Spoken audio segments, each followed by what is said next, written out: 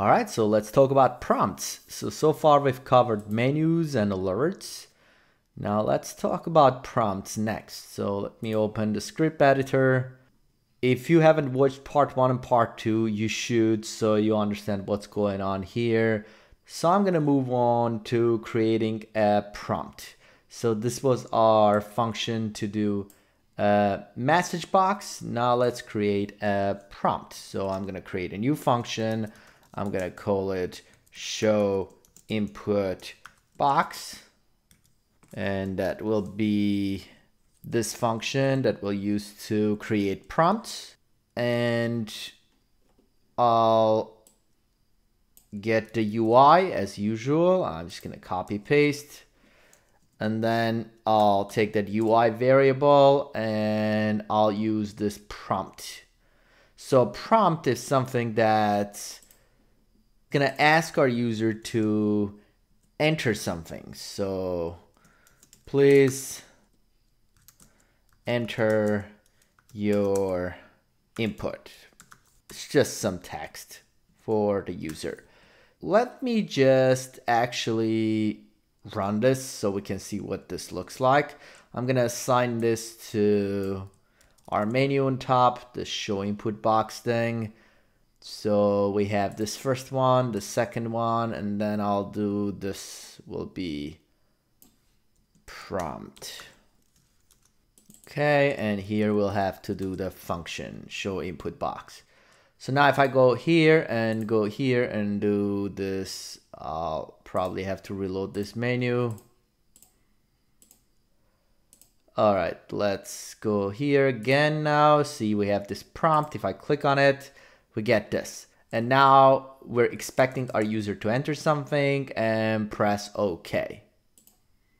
So we basically want some entry from our user and we want to get that entry. So I'm going to create a variable here. I'm going to say input equals to this. And this input will have a couple of methods attached to it. One is get response text. And the second one is get selected button. So let me just log those out so you can see what's going on. So I'll go back here and open the prompt. This will pop up. I'll type hello. I hit OK. And that's pretty much it here. Let's go and check our log. See, the first one says hello and the second one says OK. And hello is the text that was entered in a box, which is this get response text. And OK is the button that was pressed. So if we go to that same box here and we run this and enter some message, and this time we click on this close button instead of pressing OK. See, it will be bye, that's the text, but now the button is closed. As an optional parameter here for this prompts, you can also choose different button sets. And you can do it by going to our UI and button sets and choose which button sets you want to use. So we can do OK, which is currently what we had. We can also do OK and cancel. So if I do this and go back and run this prompt, see, we get OK, cancel. Pretty much similar to how we had alerts. If you did watch that video, see, we can do yes, no, or yes, no, and cancel. Same thing. So now we can basically get multiple options. In this case, I will just use OK, cancel option. Usually what you would do with this, you would just get the user to enter something and use that text as some value in some macro you run. At the same time, we also want to make sure that we only do that action when they press OK. So if they hit close or cancel, we still don't want to run anything even though they may have typed something here. So that's why we'll do an if statement here. very similar to our if statements on top here. So I'll do if, else if, and maybe we'll do another else if here, just in case. And I'll just add else as well. I don't think I'm going to use all of this, but I'll have them anyway. So what I'm going to do, I'm going to take that get selected button, which is this input that's coming from this prompt, and I'm going to see which button was selected, and I'm going to check if that button is the button that I need. So if I do UI button, so now I can check which button it is. So we have the OK button. So this means that if this passes through, that means they pressed OK. I'm gonna copy paste this in my else if statements. And here, if we want to test for other buttons, we'll just do other buttons like cancel or close. And we can do different things if they press cancel or close.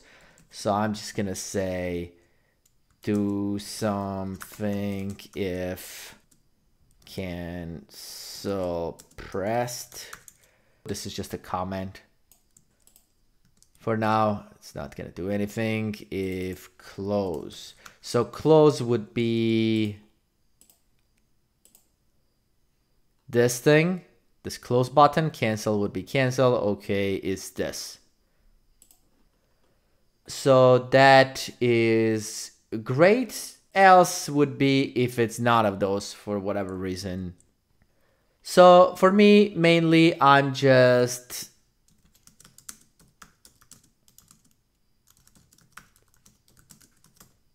use this OK button because I really only want to do something if they press OK.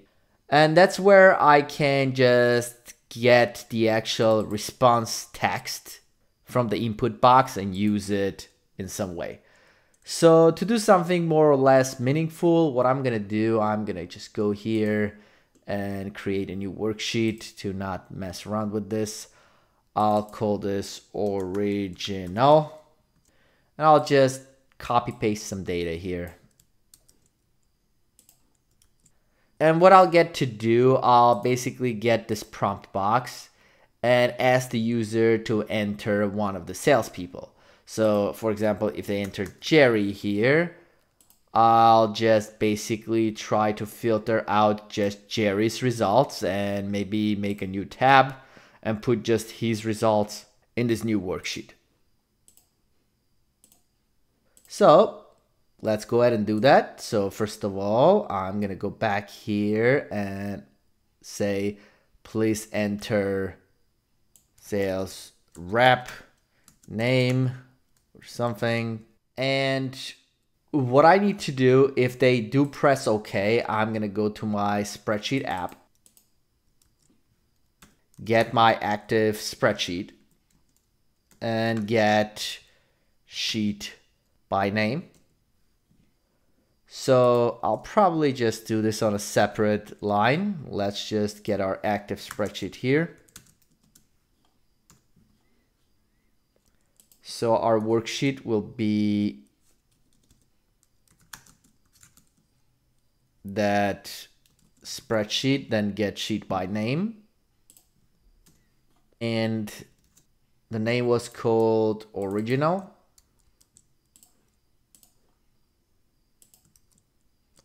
That, let me close this. From here, I need to get the data. So I'm going to say var data equals to, I'll go to that worksheet and get range. And I'll do A1 notation. I'll go from A2 through, so we need basically this, A2 through G14. So A2 through G. And I'm gonna get the last row to make sure that if we have less or more data, it still works. So that's that, and we're gonna get values to get it to an array. Now we need to filter that array to things that match whatever user entered here. So I'm going to say var user selected rep equals to, and I can get to that by taking that input, which is this input right here, and get response text. I'm going to get rid of these logs. So that's good. That's our user selected rep. Now we need to filter our data to that rep. So I'm going to say var new data equals to, that new data is going to be after we filter the data. So I'm going to use filter and we'll do a callback function. And for each row in that data, we're going to return. So we want to filter by this column number 3, 0, 1, 2. In JavaScript, we start to count from 0. So that's really 2. So R2. So I want only when it equals to that user selected rep. So that should filter this data and return everything filtered to that rep. Now we have our new data. Now we're going to take our new data and put it on a new spreadsheet. So to do that, we're going to create that new spreadsheet. So we're going to do it by going to this SS, our own spreadsheet. We need to add actually a worksheet, not a spreadsheet. Insert sheet. I guess that's it. And we can apparently see do the name string. So that's good. Maybe we'll call that. Actually, I'll just call it that user selected thing. So we'll just name it like the name of the tab, whatever user entered in that input box. Return a new worksheet. And in that new worksheet, we need to basically put our data.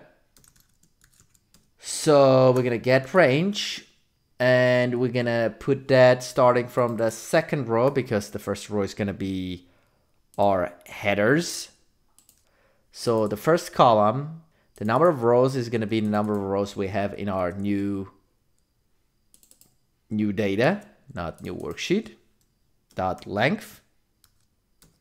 And the number of columns will be the number of columns we have in that data again. So we can do it by getting the first row and counting how many columns we have there. So that's that. And we're going to set values to our new data. Something like this. I'm going to save it. So that's going to add a new tab. We're going to do all of this. Run this and see what happens. I'll probably have to give some permissions here if we didn't use any of this before. We'll find out in a second, I guess. So I'm going to go here and click prompt. I'm going to type Jerry. If I click cancel, nothing should happen. Now let me try this again. I'm going to type Jerry and press OK. And now see we have a new tab called Jerry, and it filtered this data to just Jerry's results. We should probably put the header names here too, in addition to just the data. So I'm going to go and add that. And while I'm on it, I'm going to fix another thing. So right now that worked just fine. However, if I type lowercase Jerry, this is most likely not going to work. See? It's trying to make the tab, but there are no results because it's not matching Jerry because it's case sensitive. So I want to make sure I grab lowercase and uppercase Jerry's no matter how we type it. So I'll go back and first let me fix that lowercase uppercase situation. So we can do that by simply just making sure we convert this user's response to lowercase. This will now have that response user selected rep in lowercase no matter how we type it. And then when I'm filtering, I will take whatever's in that third row and convert it to lowercase and then see if that matches my lowercase text, which should basically make not case sensitive text. Finally, let's also make sure we copy headers. So all I have to do, I have this new worksheet and I have this original worksheet. I have to just copy this from A1 through G1 to my new worksheet. So I'll take that worksheet and I'll get range. And the range was from A1 through G1, the first header labels. And we'll copy to our range destination. So the range destination is going to be coming from this new worksheet. And from that new worksheet, we'll get range, which will be really the same range because we're copying the same headers. So that should take care of it, I believe. I'm going to go and test this, save this first, go back here, my macros, prompt. I'm going to do lowercase Jerry to see what happens, press OK. Good, we got all Jerry's results with the header names. Let me try this again. I'm going to go here and do the prompt and try to do John. So now we have John, just one record. Is that correct? Yes, that seems to be correct. Is there anybody who has more than one record here?